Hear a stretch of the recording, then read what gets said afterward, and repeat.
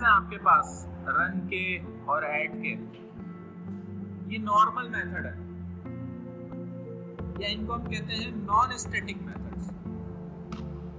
Class के अंदर ना स्टैटिक मेथड भी हो सकता है, जैसे मैंने लिखा पब्लिक स्टैटिक वॉइड प्रिंट। अभी प्रिंट जो है ना वो एक स्टैटिक मेथड है ह्यूमन की क्लास के अंदर।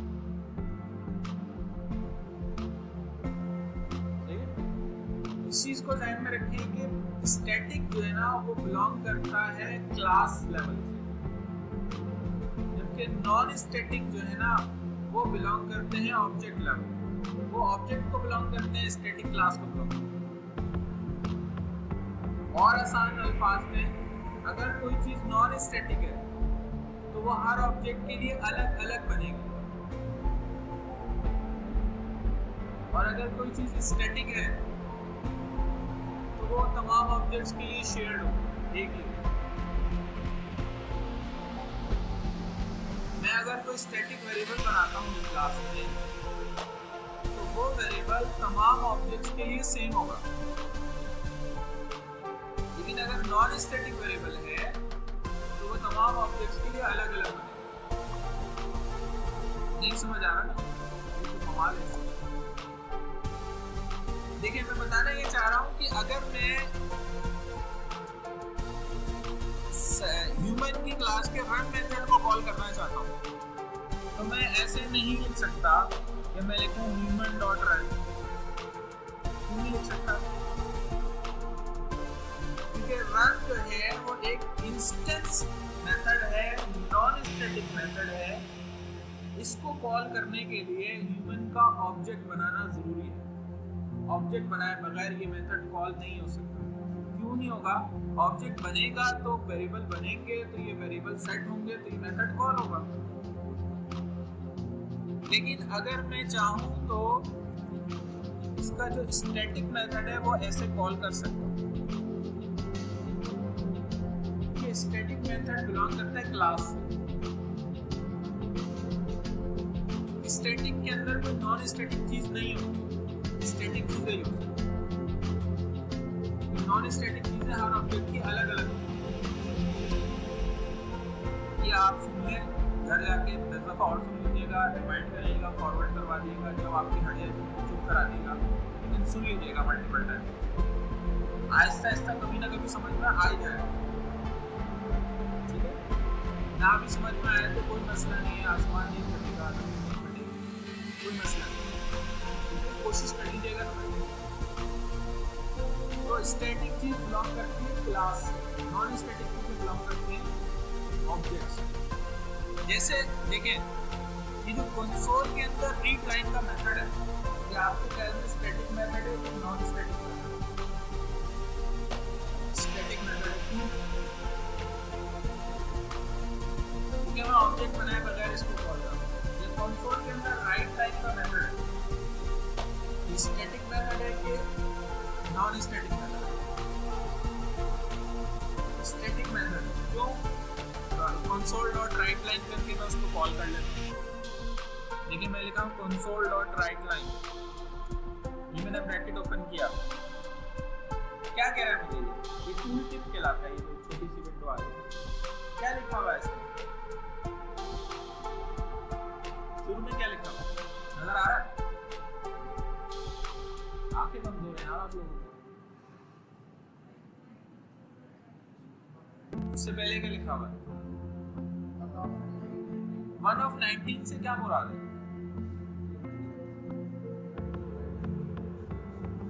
19? हाँ वो तो ठीक है, लेकिन इसका आप क्या मतलब निकालेंगे? अब तक की हमारी जी ये आपको ये बता रहा है कि कंसोल की क्लास में राइट लाइन के 19 मेथड है। कितने मेथड है भाई? 19 को बना लिया इसने।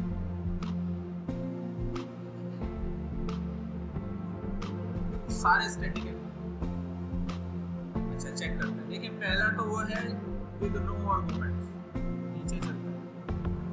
एक राइट लाइन है इसमें जो बूलियन वैल्यू एक्सपेक्ट कर रहा है, ये कॉल होगा जब मैं यहाँ इसमें बूलियन वैल्यू भेजूंगा। अच्छा, एक है इसमें कैरेक्टर है, decimal, double, float, int, long, object, string.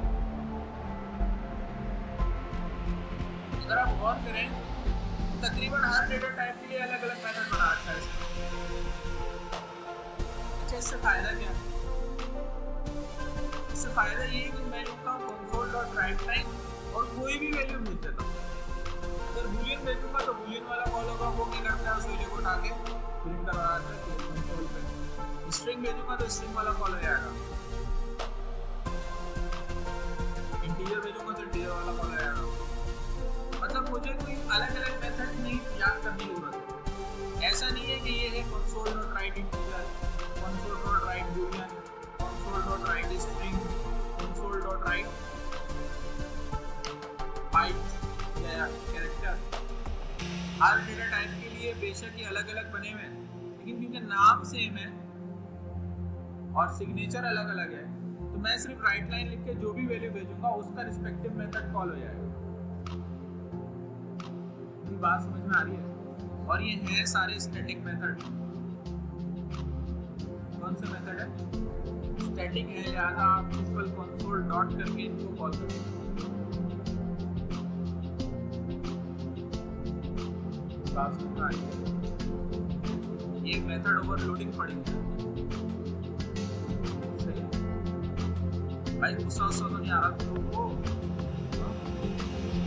PTI को दिखवा दिया आपको। किसने वोट दिया पीटीआई? किसी ने भी नहीं दिया। अच्छा, आप लोगों ने दिया था। और आप लोगों ने किसको वोट दिया भाई? वही तो पूछ रहा हूँ मैं। किसने वोट दिया? नाम लिख के दो जरा मुझे, तो यूनिट ऑफिस वाले मांगते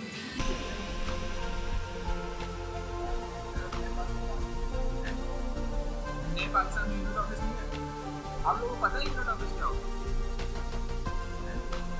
आप लोगों को क्या पता है? पुराने लोगों को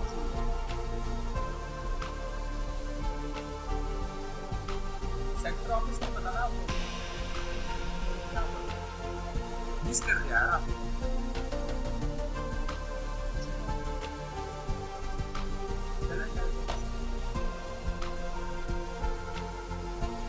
तो बार मैं ये कह रहा था, क्या कह रहा था? स्टैटिक मेथड के ऊपर बात हो रही थी। कह रहे थे कि एक ही नाम के एक से ज़्यादा ये मेथड है, तो हमें एडवांटेज होता है। ये कहलाता है जनाब मेथड ओवरलोडिंग कहलाती है, और ये स्टैटिक मेथड है, इसलिए आप डॉट करके इनको कॉल करें। सही है? ठीक है? ये हम डिस्कस कर रहे हैं यहाँ पर क्या, पता नहीं क्या डिस्कस कर रहे हैं जी। मुसीबत चीज़ है यार, क्या डिस्कस कर रहे हैं यार? ये हम ऑब्जेक्ट ओरिएंटेड प्रोग्रामिंग डिस्कस कर रहे हैं। अभी तो पार्टी शुरू हुई है ना, अभी इनहेरिटेंस पे डिस्कशन हुई है ना, पॉलीमॉर्फिज्म डिस्कस किया है, और ना ही इनकैप्सुलेशन डिस्कस किया है। समझ में आ रही बात? जैसे हम कहीं खाना खाने जाते हैं और खाना खाते हुए हम कोई ऑर्डर करते हैं और उससे पहले वहाँ कुछ थोड़ी बहुत चीज़ें पड़ी हुई होती हैं। मिसाल के तौर पे सलाद पड़ी हुई होती है, या किसी को कोई बचा हुआ रोटी का टुकड़ा पड़ा हुआ होता है, तो बहुत भूखे लोग वही खाना शुरू कर देते हैं। तो अभी तो वो चल रहा है, अभी तो खाना आया ही नहीं है। सही है? तो हर किसी कतई तौर पे मत समझिएगा कि ऑब्जेक्ट ओरिएंटेड प्रोग्रामिंग आज पढ़ ली हमने, शुरू नहीं हुई भाई। सही है? ठीक है? अभी तो हम पढ़ रहे हैं कि मेथड्स होते हैं, मेथड्स की डिफरेंट टाइप होती है, रिटर्न टाइप होती है, क्लास होता है। सबसे इम्पोर्टेंट चीज़ ये है कि अगर आपको डिफरेंस क्लियर हो जाए इसका, क्लास का और ऑब्जेक्ट का, तो बहुत इम्पोर्टेंट है, वो क्लियर होपफुली हो जाना चाहिए। क्लास और ऑब्जेक्ट का डिफरेंस किस किस को क्लियर नहीं हुआ? अच्छा, किस किस को क्लियर हो गया? ये क्या समझ? ये तरीका गलत है कि मैं कुछ लोग थे ना कि एमपीएम को भी दूंगा और पीटीआई को भी दूंगा, दोनों को तो नहीं दे सकते। एक आया था कहने लगा पीटीआई को दूंगा लेकिन आमिर जागत को नहीं दूंगा। मैंने कहा ये भी नहीं हो सकता यार।